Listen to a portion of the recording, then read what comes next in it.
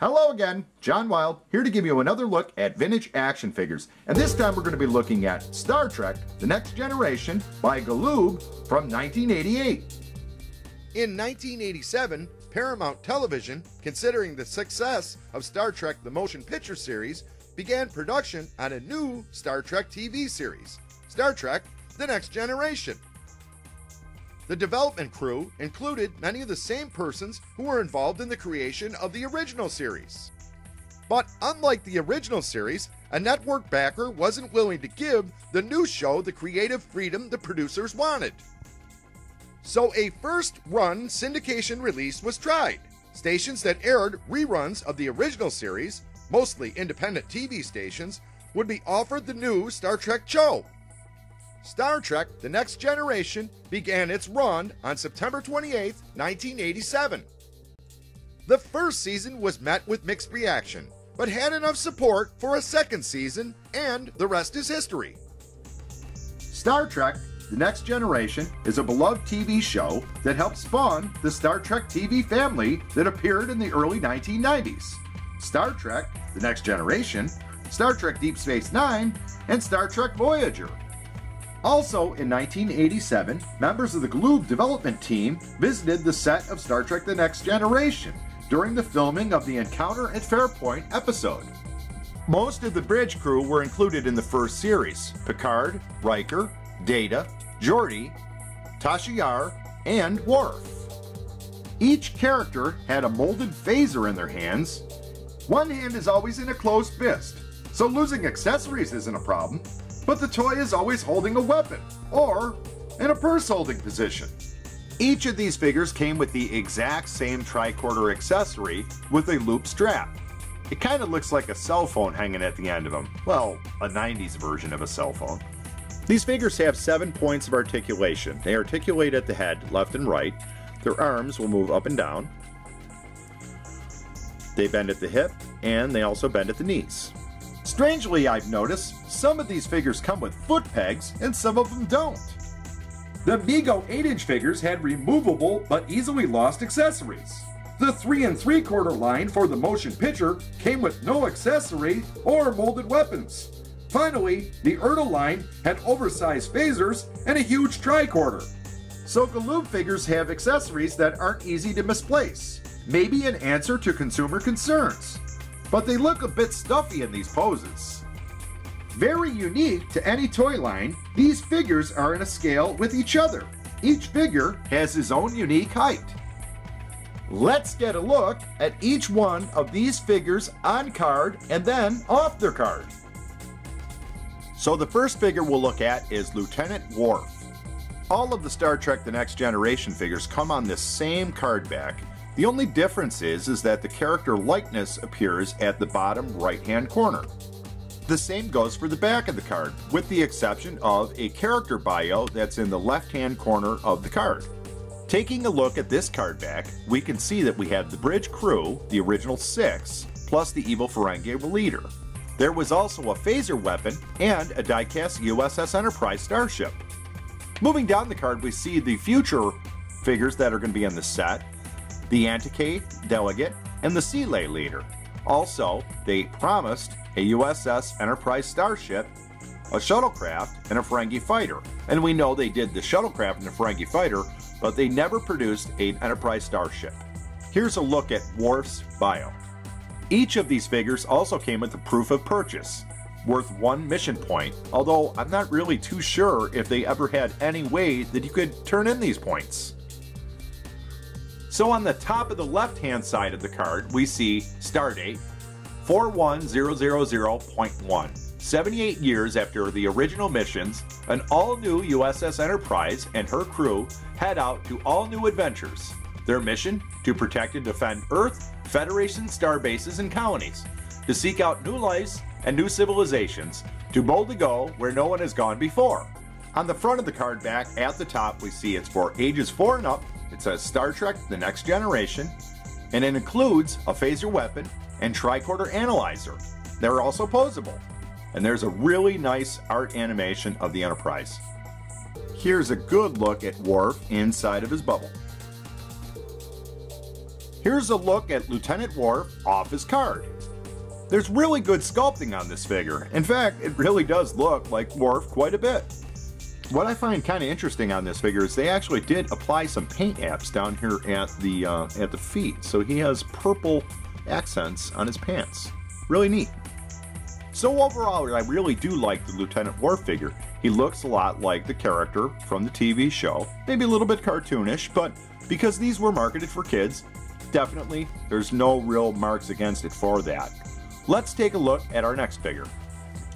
So our next figure we're going to look at is Lieutenant Tasha Yar. Getting a look at Tasha Yar's back of her card, we see the character bio. And here's a good look at the figure still in her bubble. Here we have Tasha Yar off of her card, and probably this is the worst of all of the Bridge Crew set.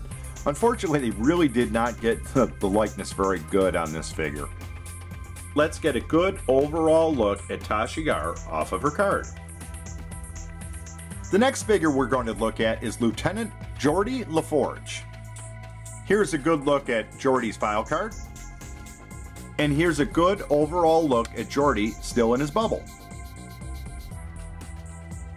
Here we have a look at Geordi off of his card. Now Geordi was probably my favorite character on all of Star Trek The Next Generation. I really did enjoy the character, especially because I remembered him from reading Rainbow. I just wanted to point out the great sculpting on the Federation emblem on their shirts. Let's get a good overall look at Geordi off of his card.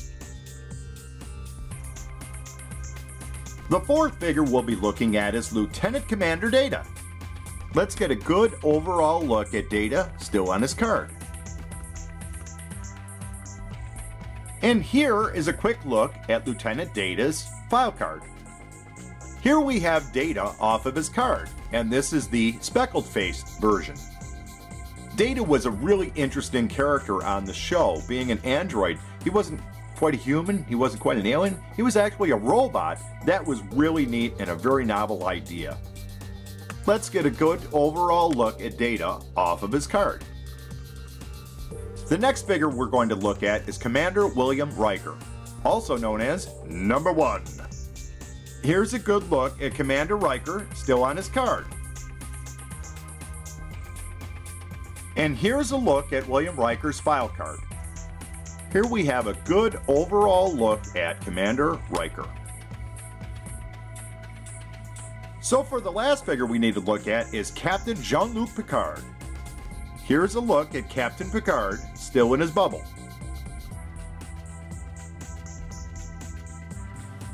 And here's the last of our file cards to look at, Captain Picard's. So long before Captain Picard became like a social media post picture, he was on a TV show called Star Trek The Next Generation. And this figure does capture his likeness very well. Captain Picard was somewhat of an interesting choice for the captain of the new Starship Enterprise. He definitely is the anti-Shatner. For a lot of us, that was kind of a good thing. Let's get a good overall look at Captain Picard off of his card. Like all Star Trek toys, the aliens are the hardest to find, and the most expensive today, the Ferengi, Q, Antikin, and Seeley. The 4 variations of Data are also a collector's dream. Data came in a blue face, dark face, speckled face, and flesh face. There was also 2 small vehicles produced, the shuttlecraft Galileo and the Ferengi fighter. No Enterprise bridge set was produced. But after the second year's offering, consisting mostly of aliens and vehicles, the Galoob Star Trek line was cancelled. The Wesley and Romulan figure were never produced. I'd imagine that these toys were the victim of some of the same problems that plagued earlier Star Trek toy lines.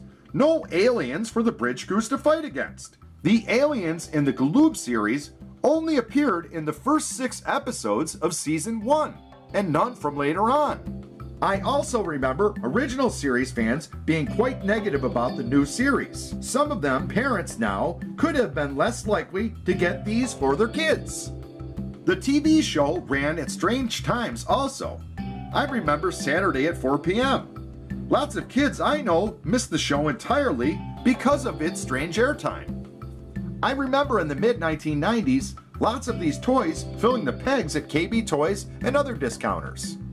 But some 30 years after their release, I'm drawn back to these toys. To me, they are a look at what the first season of Star Trek The Next Generation was at the time of its production, trying to find its way. The later Playmobil Star Trek The Next Generation toys found their audience, but unfortunately, these did not. The Galoob Toys people said it was a mistake to market these figures to kids only. I think that decision at the time was correct. But with all the competition at that time, action figures were big business, and these just failed to find their audience. I remember watching the first Star Trek The Next Generation show and enjoying it. It wasn't the original series, it had its own feel, and the further it distanced itself, the better the show got. I was 15 when these came out, way past collecting toys, but I do remember looking at them on the pegs and thinking, they're pretty cool. What was your experience with Galoob Star Trek? Did you like the TV show? Do you have these figures in your collection now, or did you have them when you were a kid? After watching this video, will you seek them out? Let me know in the comments. I'd like to thank you for watching this video. Please like, share, and subscribe to catch my latest uploads. And until next time, engage.